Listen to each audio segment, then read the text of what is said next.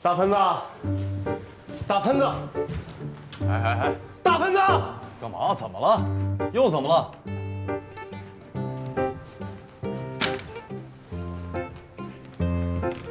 我刚才去银行办事儿，人家要我工作证复印，我递过去了，人家小姑娘就冲我笑，我还以为工作证拿回来一看，上面贴个出发戒，肯定大盆子干的。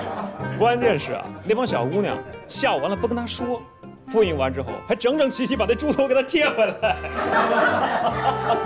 看我笑什么呀？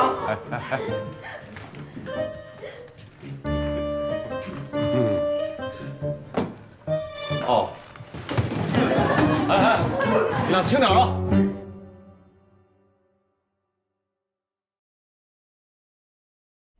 为什么你现在变得跟他们一样？打着关心的旗号，来去伤害你身边最亲近的人。静怡，我不是有意的。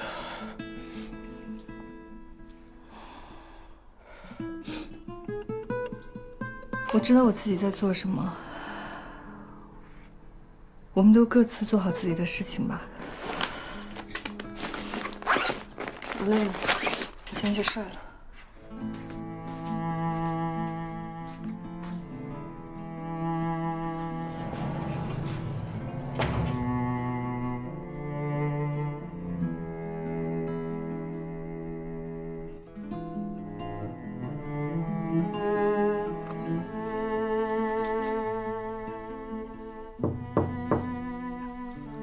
静怡，我下了碗面，你出来吃一口吧。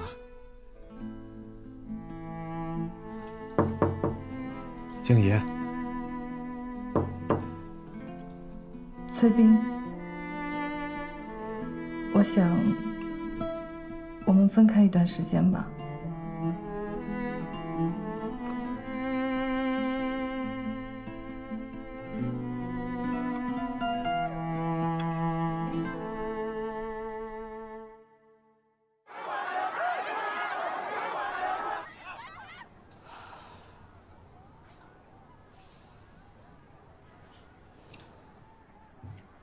金怡，我这儿有份合同，你帮我签一下。赵总，咱们公司楼下又被围了，咱们要想想办法呀。不用理他们，董事长说的没错，这帮人就是蚂蚁，成天想着蝇头小利。咱们已经公布分批兑付程序了，可他们呢还不知足。但这样下去也不是办法，要不让他们先登记一下，先把这些人的钱先还了。那怎么可以啊？你想啊，他们来闹事儿，咱们就给他们兑付啊。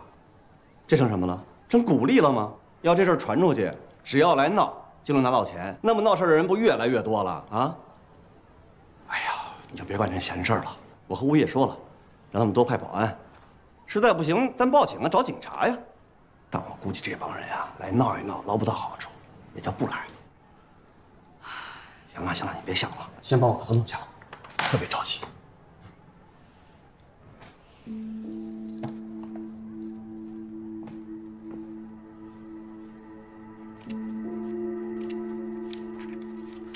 怎么又是空白合同啊？我不是说了吗？境外投资呀，都要先控制，因为一来一回时间太长。你放心吧，有我把控着呢。而且这公司成立时间还不到半年。创业公司，人家要融到资了，你觉得还能轮到咱们吗？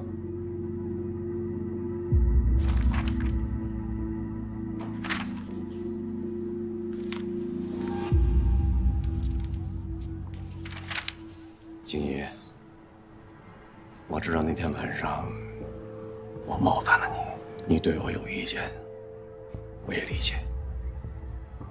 但我还是希望你不要把个人情绪带到工作里来。你别误会，不是因为这个事儿，我只是有点担心。你担心什么？你总不会担心我把你坑了吧？对了，上次我签的那几份空白合同呢？我怎么没看到啊？哎呦，瞧这脑子给忙忘了，那扫描件就在我电脑里，我一会儿发给你。啊，快签吧，我着急。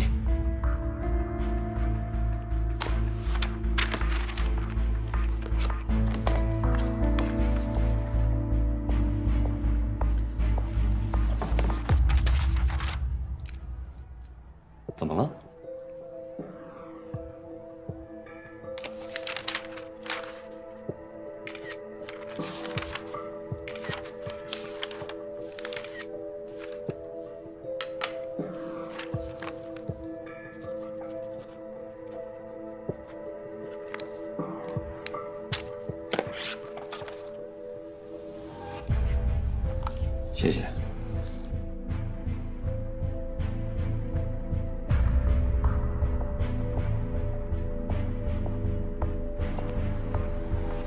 吴老师，你没事吧？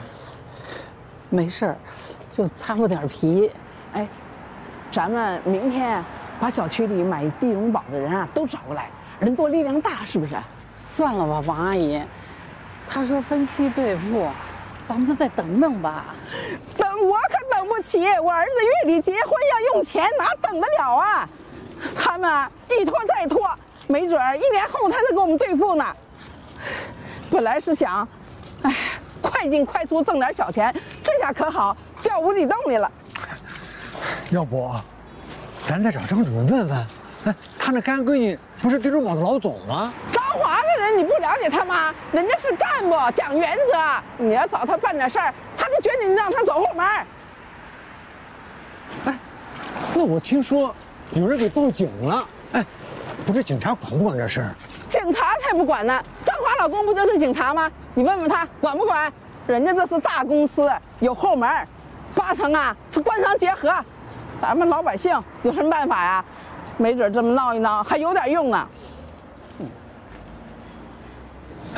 那可真是咱们的血汗钱呐！谁说不是呢？哎呀，哎，吴老师，你怎么了？来，赶紧！哎，你们怎么又来了？张主任，王姐，怎么了？吴老师没了。啊！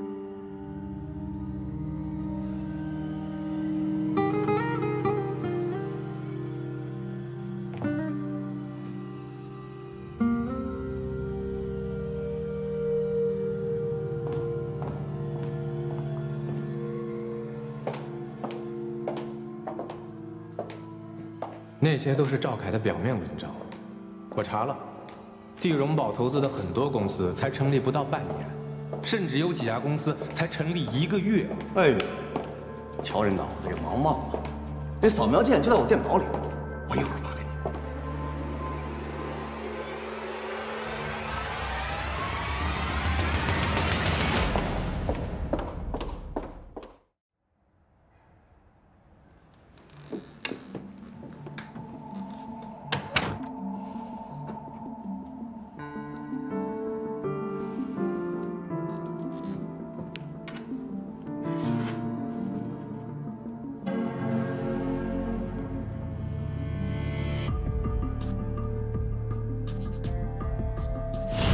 我手机没电了，能借我一下手机吗？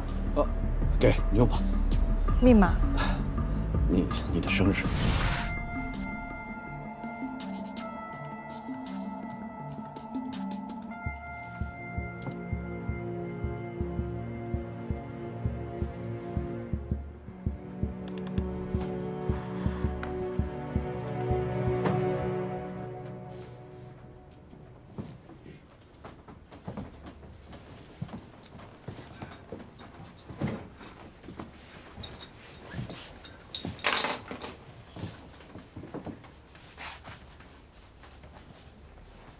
都怪我，如果我不张罗着他们去买地荣宝，吴老师不会出事。你别太难过了，这个事儿不怪你。怎么能不怪我呢？王姐说了，他们去地荣宝公司闹的时候，吴老师肯定是因为情绪激动。吴老师，他本来就有心脏病。哎呀，我真是后悔，我为什么要让吴老师去买地荣宝啊？你说这事儿能不怪我吗？这地荣宝的广告铺天盖地的，不是你他们也会去买的。这几个人里，就属吴老师的性格最好了，懂理讲理。你说，这么好的一个人，这就没了，我这心里多难受啊！我对不起吴老师。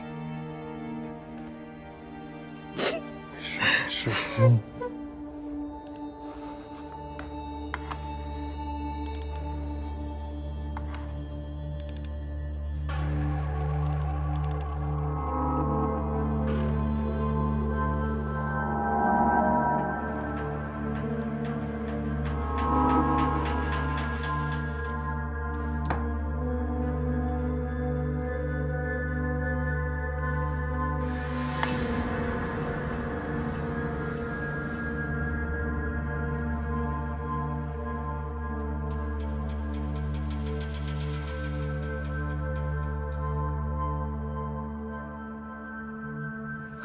不行，我得找静怡，让她把街坊邻居的钱啊都先还给他们。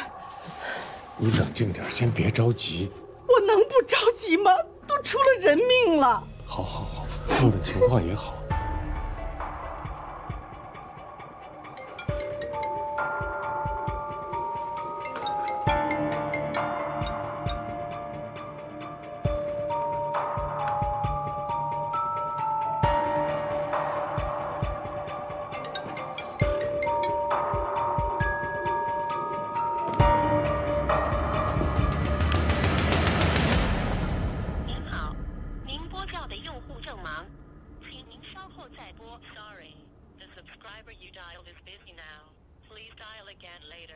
静怡，她不接电话，估计正在忙着呢。这样，咱们这个周末把他叫到家里来，当面问他情况，行吗？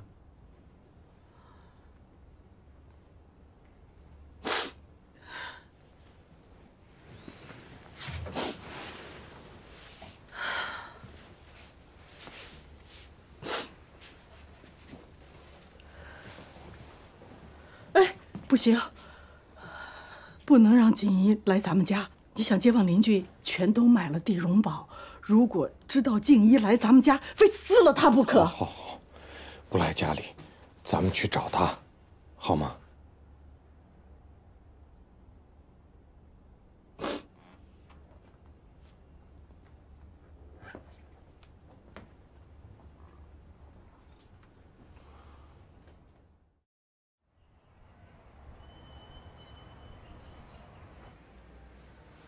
赵总好，赵总好，赵总好，赵总好，赵总，赵总。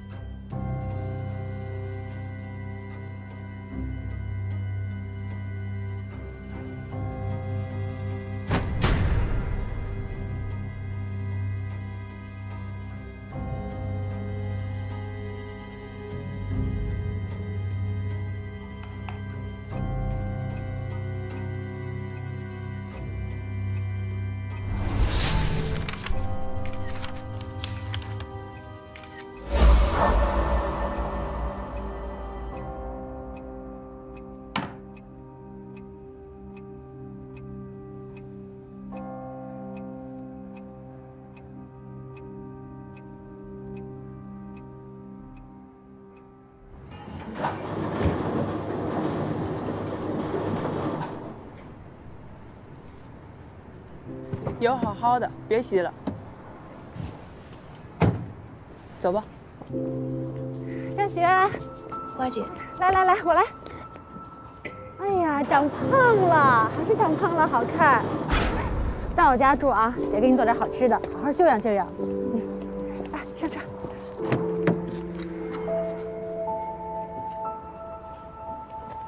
您稍等。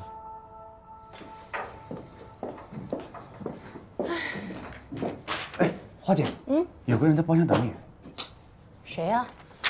年纪挺大的，我也不认识。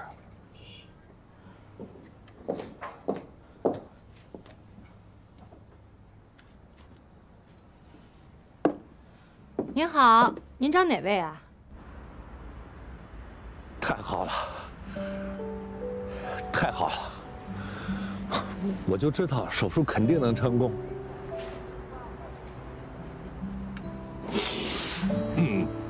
那边的医疗条件就是好啊，你记住了，必须用最好的药。那个后续的康复治疗也在那边做，别舍不得花钱。我这儿还有一笔私房钱呢，你别着急啊，你听我跟你把话说完嘛。我上回不是立功了吗？最近刚刚补发了一笔奖金，对，我回头就转给你。哎，我没事，我好着呢。你让婷婷好好休息，你跟她说，爸爸爱她。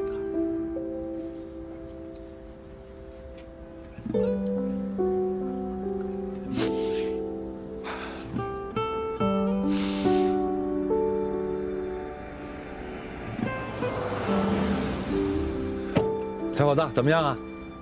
感觉还行。哎，小伙子，我告诉你啊，第一次买车买二手的合适，这磕了碰了也不心疼。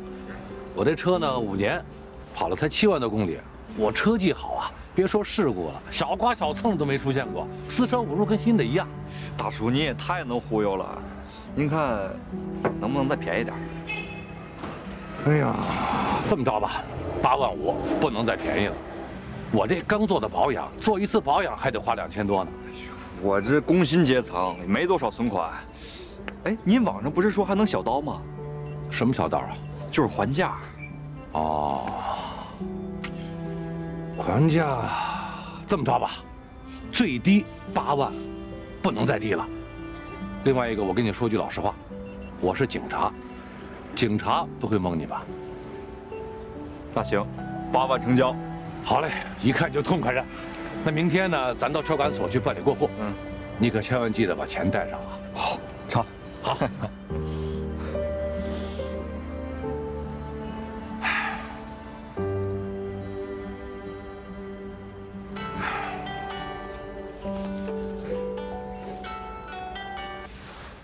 喂，花儿，什么事啊？吃饭？谁约的？哎，我告诉你啊，要是背头去，我可绝对不去啊。老哥？哪个老哥呀？崔师傅，我们去银行查了地荣宝的对账单，虽然从账面上看不出有什么问题，但是那里面还是有不少的疑点的。真要有什么问题，账面上也看不出所以然。螺丝豆。是。这个地荣宝最近面对识字的啊，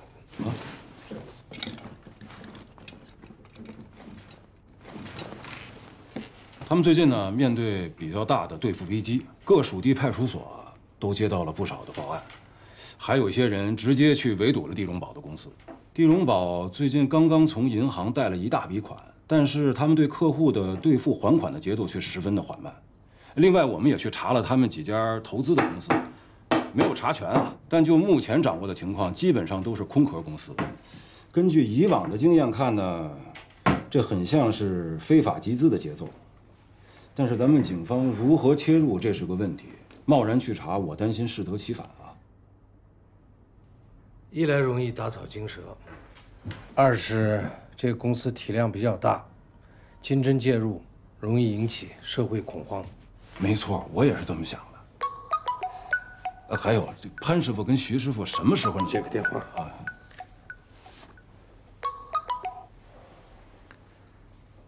喂，花儿，今天晚上，老哥，什么老哥？你怎么知道喷子和背头？哎呀，别动，给你弄秃了一会儿。转过去。不是你听谁说的？他们俩翻车呀？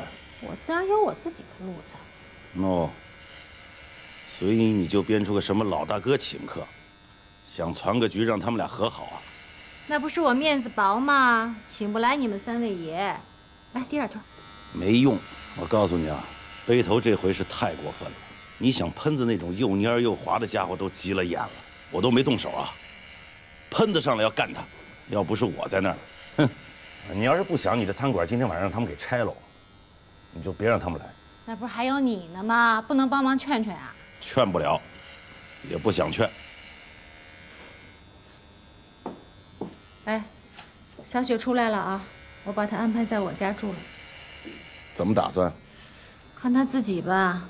如果想留在平安的话，我就让她再到店里来帮忙；如果她想回家，我就给她一笔钱。哎呀，我是觉得呀，这姑娘其实底子挺好的，就是命苦。哎，今天这餐馆怎么没人啊？饭点了呀？那地荣堡的人不来吃饭了？这不是周末吗？当大公司的食堂就是这样，一到周末呀、节假日啊，就没人，上不来课。那平常呢，人家散客又觉得你这是大公司的食堂，人家也不愿意来。这2个礼拜啊，这周末的生意就更差了。所以啊，这什么事儿都不能只看好的一面，看上去挺美一事儿吧，背后都藏着意想不到的陷阱。好了。哎，没有，等会儿啊，正好一个坑。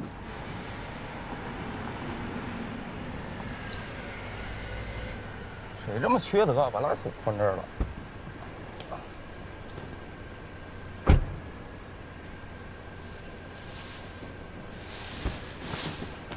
我帮你吧。啊，肖总不用，我来弄就行，你不用管。没事。啊，您不用管。没事，把它抬起来吧。啊，我来。那么重。哎，我的包！我快追，快追！站住！站住！别跑！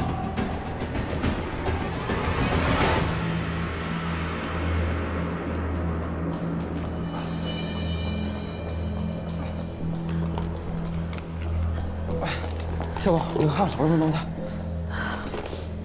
哎呀，我的钱包和手机丢了，我手机有很重要的东西。我这帮你报警，夏总，别着急。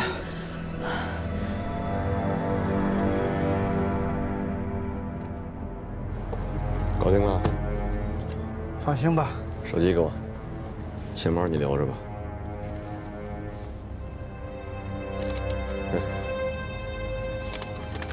不用数了，少脏你。去。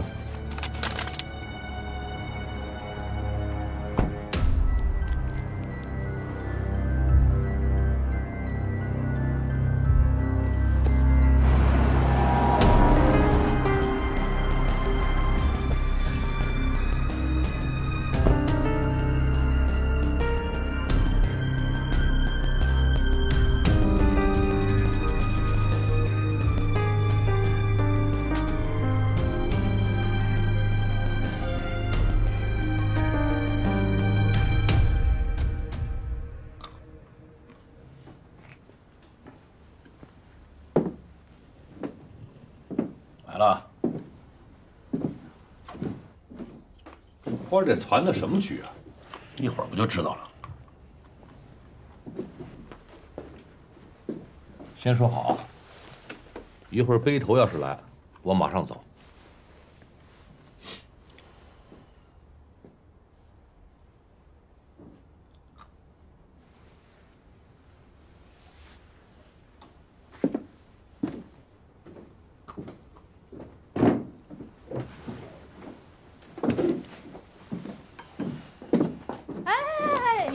有喷子啊，干嘛去啊？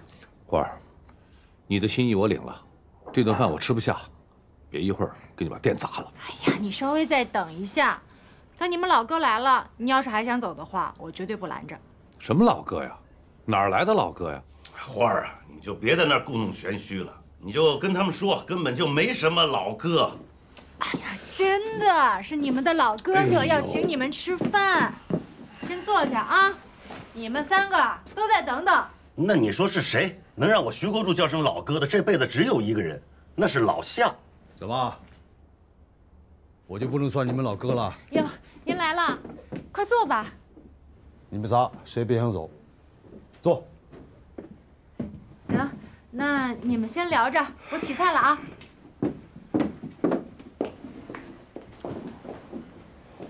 我比你们仨岁数都大，叫声哥不吃亏吧？您是领导，局长。今天这儿没有领导，只有战友朋友。别忘了，我当年也是在刑警队干过。是，您资格比我们3个都老。郭局，这地儿你怎么知道的呀？老徐、大棍子，刚才还说呢，我也干过刑侦。这是你们老据点吧？您道行深。小白、大喷子，你平时挺能说的，今天怎么一声不吭啊？吃冰块拉冰块，没话。大崔、大背头，那你来说，你们的事儿我都知道。今天传这个局，就是给你个机会，好好解释解释。多余。如果一个人的行为不被理解的话，做再多的解释也是多余。话说得好，但是不对。如果不解释，怎么消除误会？吃啊，边吃边聊。这菜看着不错啊！要我说，大背头的确冤枉，大盆子这样对你，你也活该。先说说纪委查你们俩，就是没有大背头，你们俩也得被查。你们的行为确实存在问题啊，你们自己琢磨琢磨。但大背头在调查令上签了字，不代表他不信任你们。他签字的时候我在场，大背头的原话是：你们俩要有问题，他跟着一块受罚。但话又说回来了，大背头，大喷子因为纪委调查错过了什么，你知道吗？他女儿手术的时候，他不能亲自陪在身边。小白，你女儿手术后情况怎么样？手术很成功，现在正在接受后续的康复治疗。婷婷怎么了？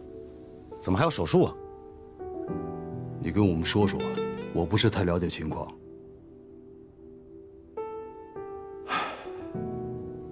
脑瘤，以前开过一次刀，最近又复发了，医生建议去京海做第2次开颅。喷子，你拿我们俩当兄弟吗？这么大的事情你瞒得死死的。那你让我怎么着呀？让我在你们面前卖惨，然后到处去散去？我跟你们说又有什么用呢？你们是会开刀啊，还是会发功啊？喷子，行了，别说那些没用的。怎么没酒了？没上酒啊？菜来了。老板娘，哎，上瓶好酒。哎，得嘞。我是报备了来的，别错过机会。你们仨，现场向我报备。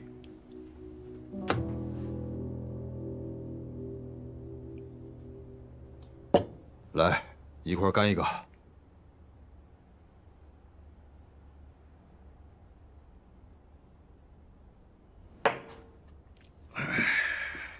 其实你们仨，就像这杯酒，大崔负责甄选原料，老徐负责制曲，小潘负责酿造。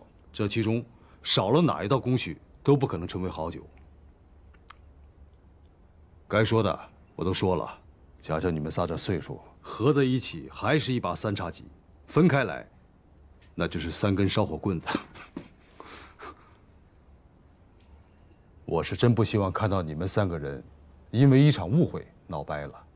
行了，爷们儿之间，全在酒里。如果你们谁还矫情，放下酒杯打一架，我绝不拦着。反正关着门也没人知道，别捎上我就行。我岁数大了，没有你们能折腾。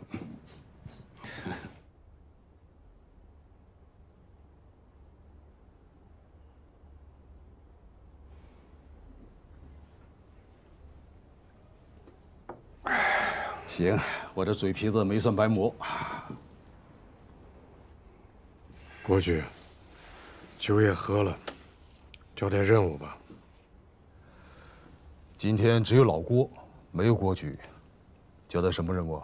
老郭，别藏着掖着，地荣宝的案子，我们仨责无旁贷。行，那就说说。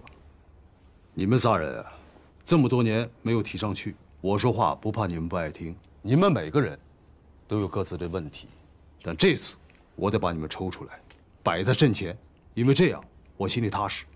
这个案子很复杂，牵扯面大，水深雷多，所以更得瞻前顾后，左顾右盼。我琢磨了很久，觉得真正能顶上去的，还得是你们仨。年轻的时候咱们一起战斗过，当时老夏是你们的探长，有活你们4个一起往前上，有冲的，有守的，有揉的，有拍的，但什么事儿都难不倒你们。这是什么？这叫匠心精神。这劲儿我看着都踏实。但是这么多年了，咱们都老了，你们别怕老这个字。老不意味着刀钝了，不意味着精神不在。什么叫老当益壮，老骥伏枥？我告诉你们，老不是借口，不是理由，老是责任，是担当。老就得老得让年轻人服气，得让自己高看自己一眼。对，老夏倒下去了，是英雄，我们怀念他。但活着的人更不能怂。我干局长，级别比你们高，每个月比你们多拿千800块钱，这钱就是扛事儿的，就是顶压力的。你们哥仨往上冲，有什么雷我顶着，我替老夏这个角色。你们现在就跟我说一个字儿，敢还是不敢？郭局，您这可是5个字儿，别废话。敢！他们俩不敢，我敢。这么多年了，我什么时候怂过呀？有什么不敢的？我是探长，我上。要上一块儿上，他们冲锋，我都抵。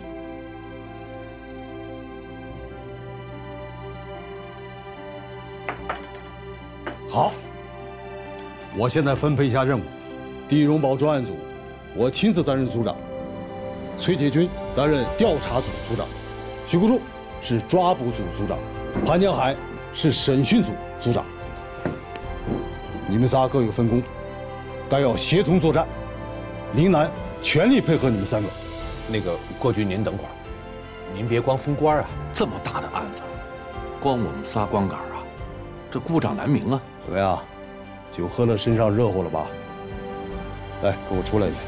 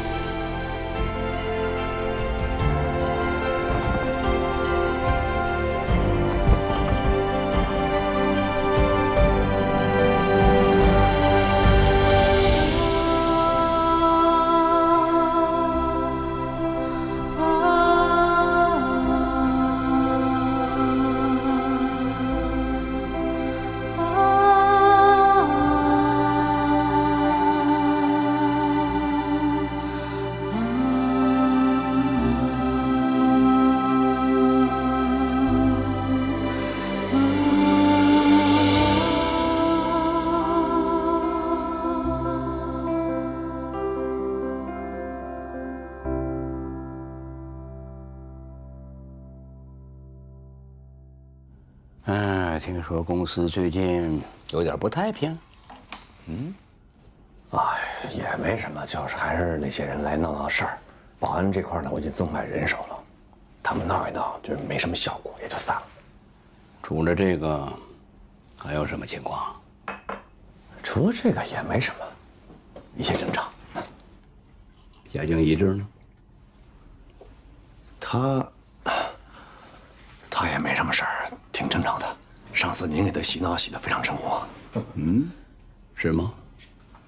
是啊。您要是不放心，我回去再敲打敲打他。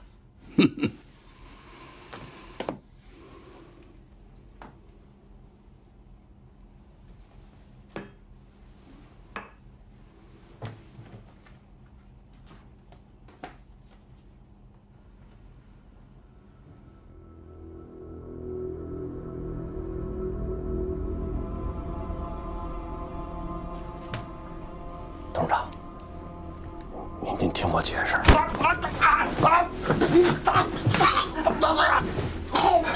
这叫正常吗？啊？这事我也解决了，不能干这了。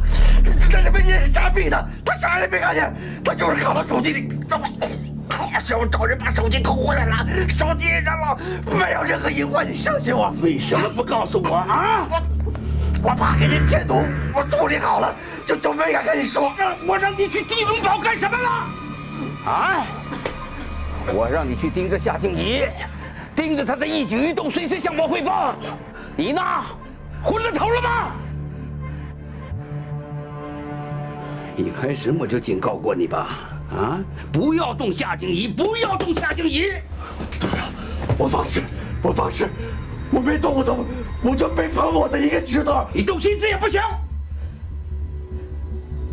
蛇子头上一把刀，啊，何况我们是在刀尖上走路的，你不能让自己头上脚下都是刀吧？夏静怡，那是咱们的护身符，可同时呢，她也是一颗定时炸弹呐！你小子要是把她引爆了，你就等着死无葬身之地吧，知道吗？是，知道了，董事长，知道。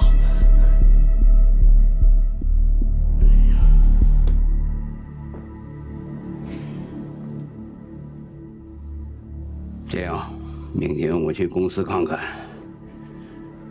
你先把他稳住了。好，行了，你滚吧。滚！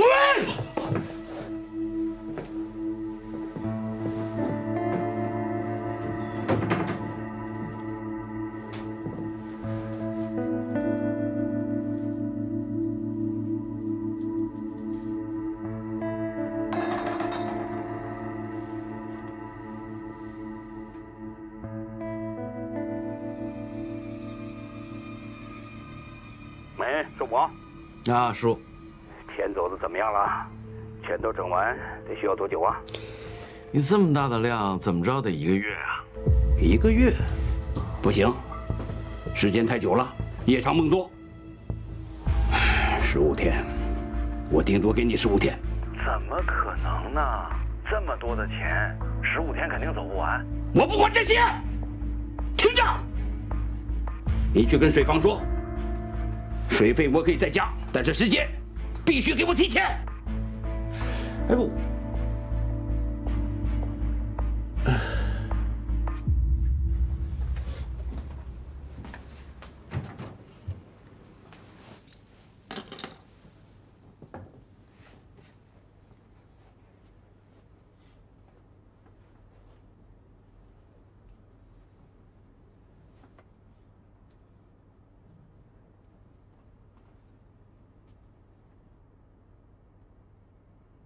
哎，爸，你回来了。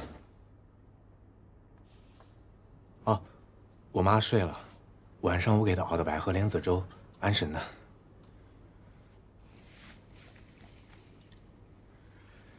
这段时间你就回来住吧，陪陪你妈。啊，周末你帮我们约一下静怡，我跟你妈去看看她。我妈跟我说了，还是你们自己约吧。我跟他怎么了？闹矛盾了？也是因为地荣宝的事儿。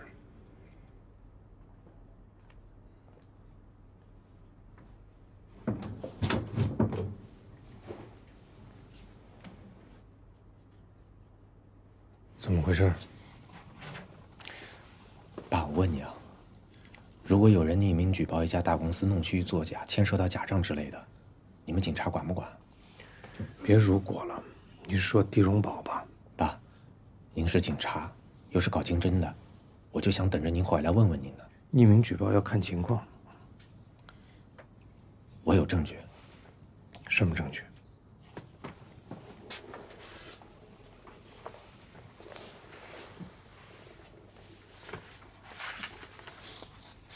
你这些东西是从哪儿来的？您甭管我从哪来的，您就看看这种情况可不可以立案。可是这些东西不知道真假呀。应该是真的。别应该啊，警察是不可能因为一份不辨真假的材料去立案调查的。你就告诉我，这是从哪儿来的？这我答应人家了，我不能卖了他呀。那你就忍心把静怡卖了吗？地荣宝事关静怡，这个事儿你应该比我更清楚。放心吧，我们警察也是会保护举报人的，不会泄密的。